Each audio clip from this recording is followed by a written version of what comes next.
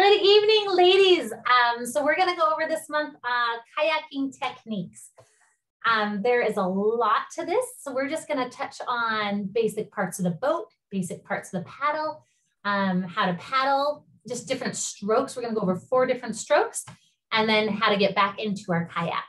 If you are interested in doing more than that, especially if you have a sit inside kayak, you want to know how to rescue and, all these kind of cool things, please join us on our assistant guide kayaking training that we do once a year. And we go through all of it, and it's so much fun. You'll feel a lot more confident in your kayak. First things, there are 2 kinds of kayaks. I would say 2 different classes of kayaks. So first off, we have today donated, well, not donated, but I'm borrowing from Judy Hunsaker, a sit on top kayak. These are super common, especially if you have kids and are on a budget. Essentially, the sit on tops are pretty simple. They have holes in them. Those are called self-bailing holes.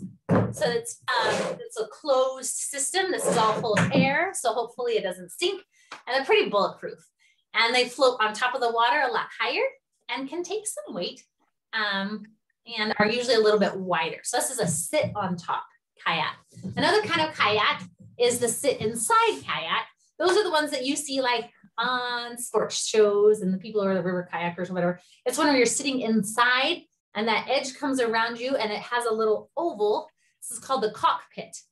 And inside those kayaks, you might have, essentially they're kind of hollow. And what these kayaks, they're a little bit more narrow, can be a little bit more tippy, but they're made to be a lot more maneuverable.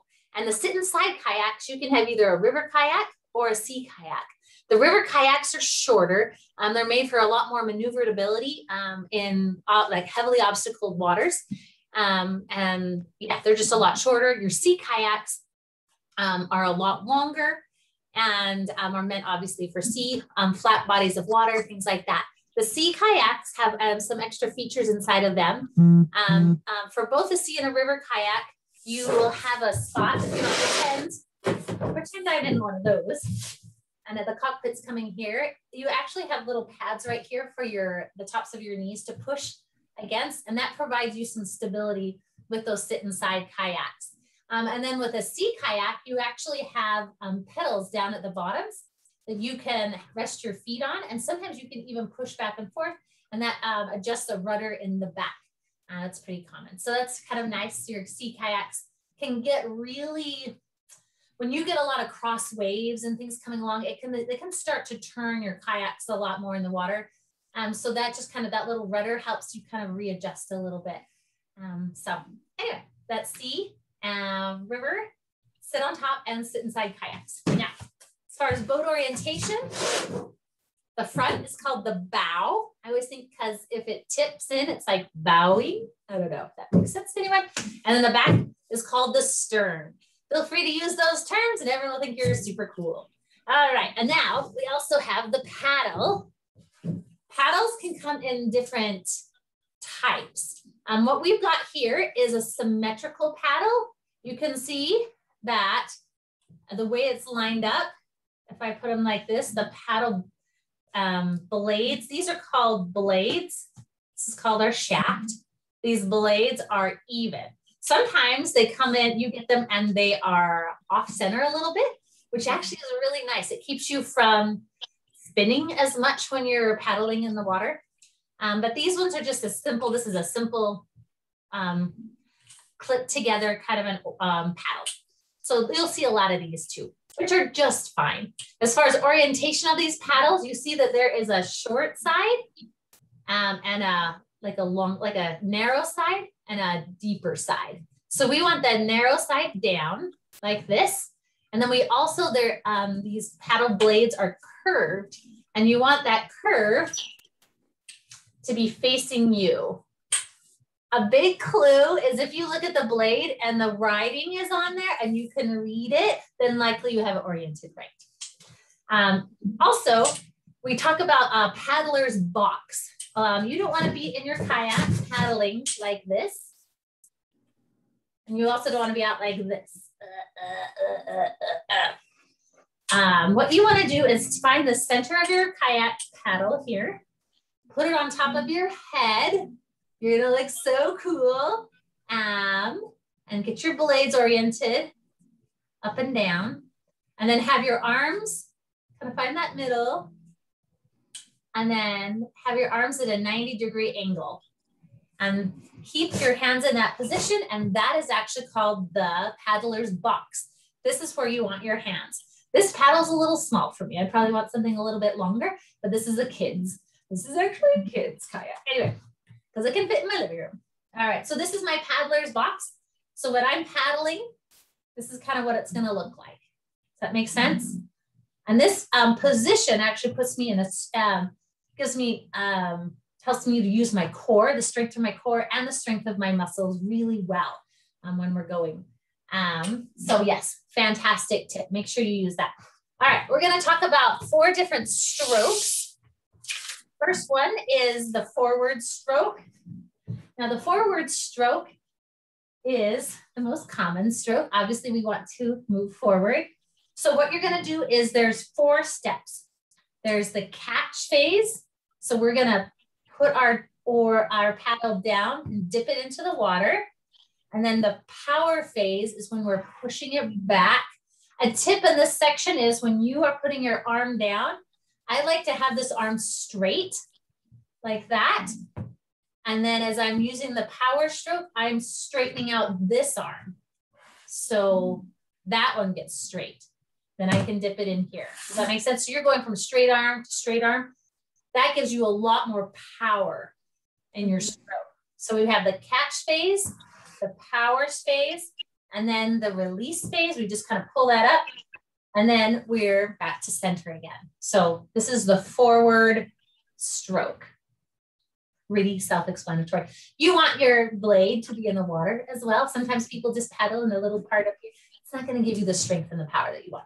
All right, so that's our first stroke is the forward stroke. Our second stroke is separate my paper around. The reverse stroke. The reverse stroke is obviously very similar. This is called the drop phase. So I'm looking behind me. I'm putting that behind me and I am doing the same thing. I'm pulling this forward and this allows my kayak to move in that direction. So the reverse stroke as well. And then we have the sweep stroke. The sweep stroke is used if you wanted to move your kayak in like a 180 or just do a nice easy turn. You can do small turns by just kind of paddling a couple times on one side or the other or doing a backstroke and kind of readjusting. But if you want to do an easy big turn, then you put your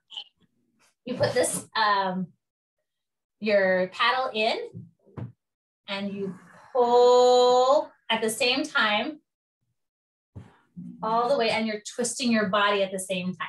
This is really hard to show in a living room and I'm really apologizing, but essentially this, keeping it in there nice and slow and strong will allow your whole kayak to move. So instead of your just short stroke, we're doing these little short forward strokes. This is a deep, wide stroke. All right, so that's called the sweep stroke. Then our fourth stroke is called the draw stroke. You want to take your blade and put it in the water perpendicular. So you're kind of just straight in like this. I'm reaching out, not so far I tip over, but reach out, dip it in, and bring that paddle towards me. Dip it out.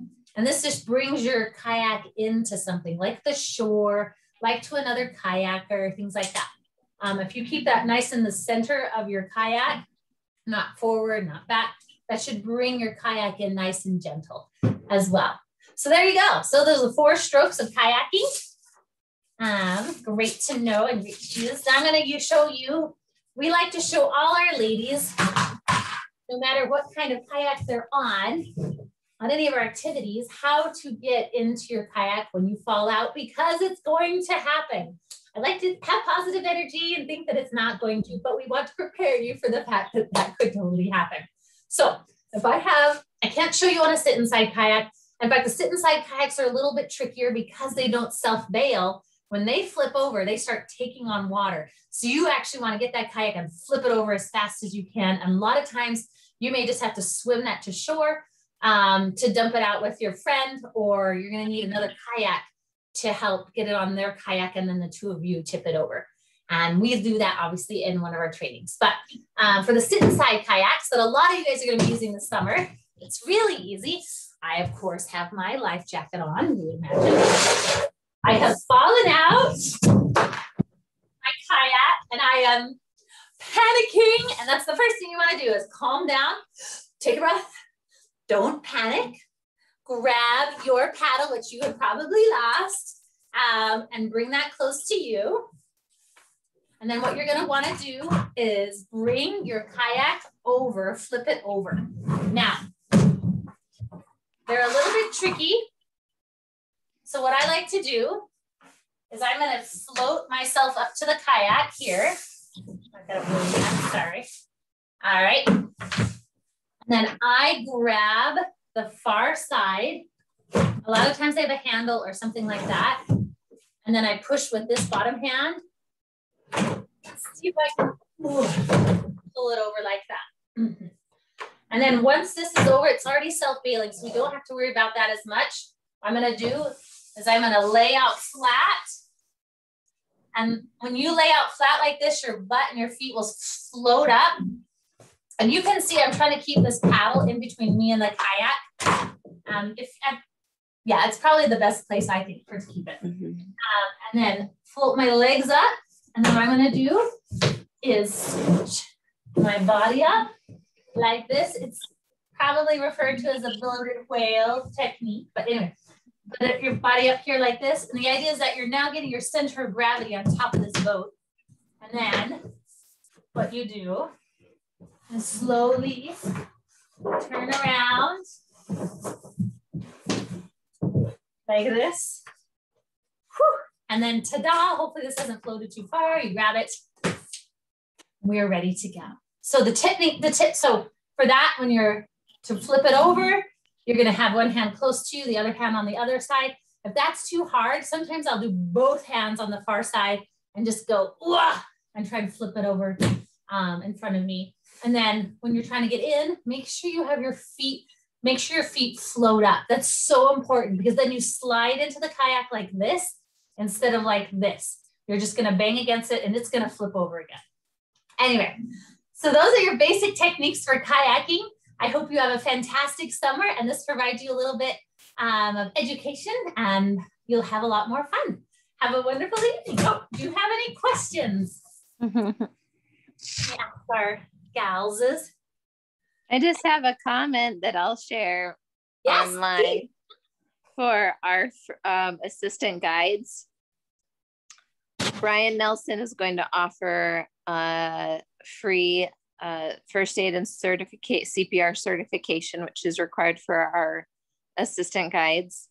And the only cost is the price of the book, which is I think less than 20. I think it was like 16 or something.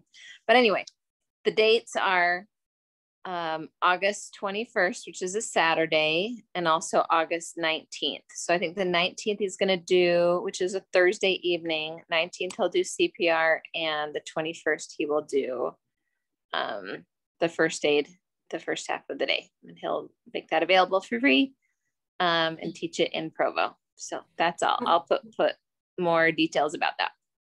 Great, and we'll email that to you ladies. So if anyone's interested, that we are just so grateful to have a PA that can help us and provide information for us to have access to. We really appreciate him. All right, any other questions? All right, have a wonderful summer. And we're so grateful to know you ladies.